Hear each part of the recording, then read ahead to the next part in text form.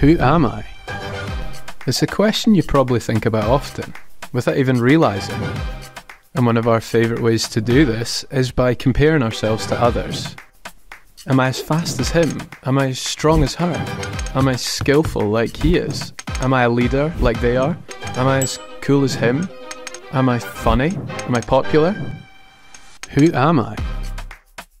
When it comes to comparison, we often come up short. There's always someone better, faster, cooler. Is there something else we can believe in when we so often come up short?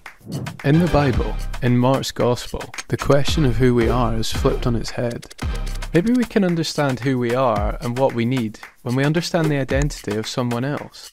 Mark doesn't ask us who we are, but who is Jesus? You might think that Jesus didn't even exist, but that isn't true. You might think he was just a nice guy, but he was more than that.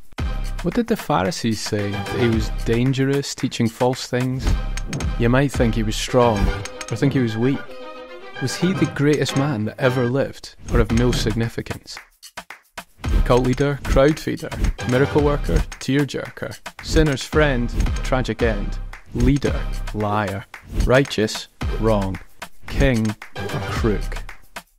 If we want the truth, we need to go right to the source. In the Bible, Mark tells us some of the things that Jesus did. He calmed raging storms, showing his power over nature. He healed people with terrible diseases, showing his power over suffering. He even brought people back from the dead, showing power over death itself. He told us that he came to earth to give his life for me and you, to take the punishment we deserve for rejecting God. And then, in his greatest act, he died and came back to life, showing his ultimate power over evil and death. And all the while, those around him began to realise that he was the Messiah, the Saviour of the world. Your Saviour. In the book of Mark, Jesus asks his friend Peter a vital question. And it doesn't matter who you think you are. Finding out who you are hinges on finding out who Jesus is and answering his question. Who do you say I am?